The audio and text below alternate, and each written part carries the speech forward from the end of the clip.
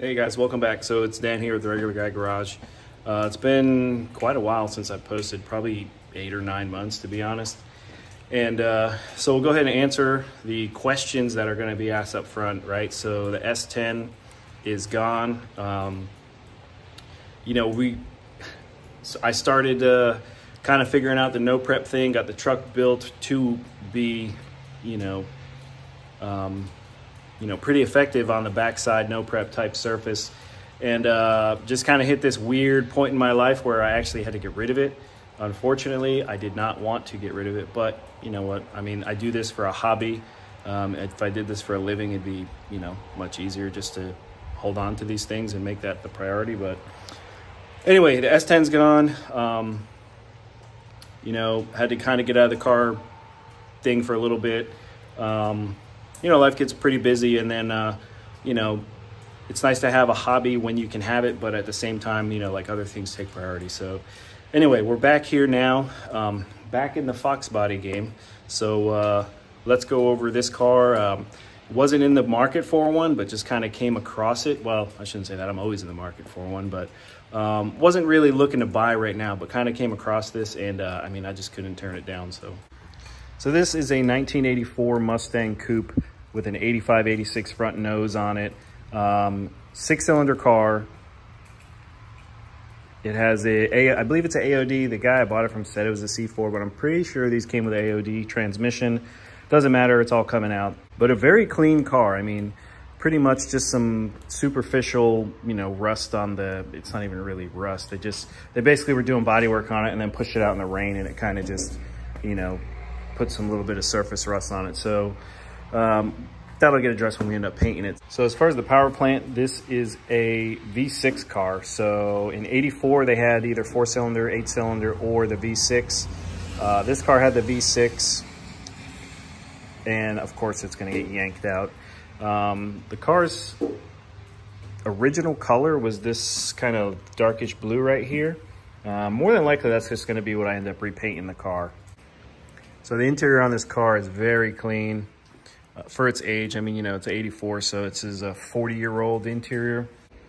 This dash is like a pad underneath. It's cracked a little bit, but what I want to try and do is keep the interior, as stock as possible, as full as possible. I'm going to do some Kirky racing seats at some point. We'll kind of keep these for now, but basic things in here really. I'm going to do the Motion Raceworks steering column, or some sort of lightweight steering column. More than likely Motion Raceworks, because I like the, their craftsmanship. They have really good quality. And probably going to go with their shifter too, depending on what transmission I go with. But I want to keep everything the same, carpet, all the interior. I'm going to throw a radio in it. It'll really be, as streetable as we can with it. Moving over to the rear, they did a 5-lug conversion on the rear also, but it's still a 7.5-inch rear, so we're gonna put an 8.8, may even do a 9-inch in the rear. Been researching a little bit. The price difference isn't really too much between 8.8 and 9-inch. The 9 inches I've been finding have been a little cheaper actually. So, but yeah, it's a coupe car, really good shape. All this, they did the body work and then just left the car out in the rain basically. So this is all just pretty much surface. When I get it painted, I'm sure this won't really be that much of a big deal at all. But again, the interior, shot at the passenger side, very clean interior. Really clean car, honestly. And it's 40 years old, so, it's not perfect by any means, but, it's in really good shape. It does have like a cowl hood of some sort. I don't know, that's 4 inches or 5 inches or whatever. I'm not a huge fan of this. I'm probably going to sell this hood. It's actually not a bad hood, but I like the lift-off hood. So, plus it's actually fairly heavy for a fiberglass hood.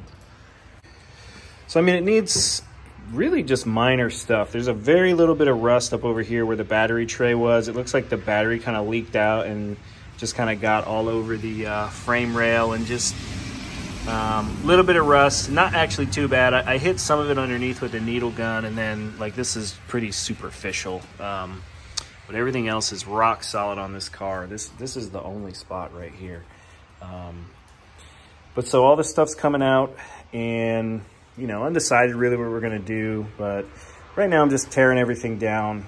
So here's pretty much the only rust that was on the car. There was this little spot here, and then this spot here, which I pretty much needle gunned it real quick, and I mean, it came off almost immediately, but this is all still really solid. Again, this is pretty much where the battery is, right on the other side, but not really terrible. The radiator support needs some love. To be quite honest, I'm just gonna cut it off and put one of the tubular ones there, so I'm not even worried about that at all.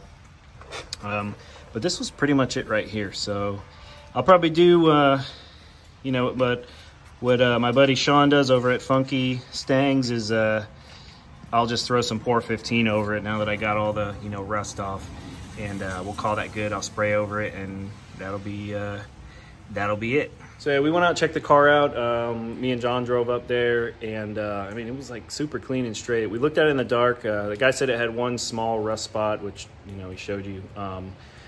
It had a little bit more than what he led on to, but it's not much at all. It's honestly a part that it's eventually, that forward part of the frame is eventually going to get cut off and probably tubed at some point.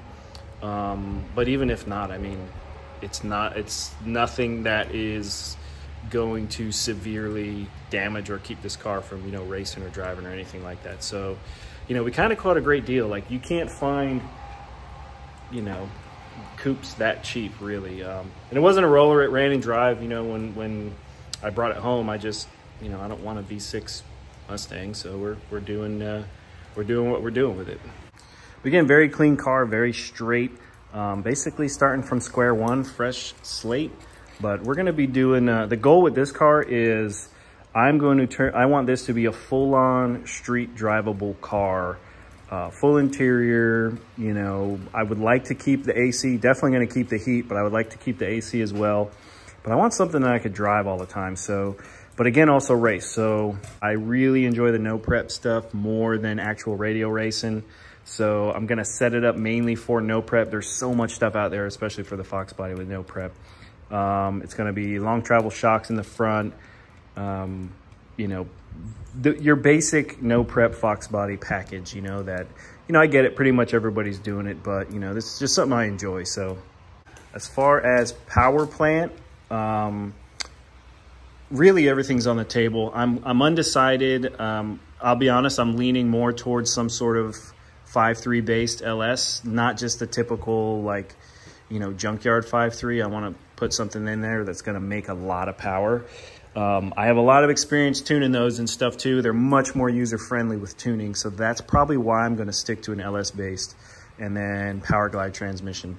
Now, that's not set in stone. I know a lot of guys that follow my channel are diehard Ford guys, but that's just where I'm leaning right now. This project is going to honestly take a very, very, very long time. And that's really just based on kind of where I'm at in my life, you know, job keeps me busy, you know, where I have these long gaps and, you know, more gaps coming up in the future. You know, the world's kind of crazy and stuff. So plus this stuff costs a lot of money as well.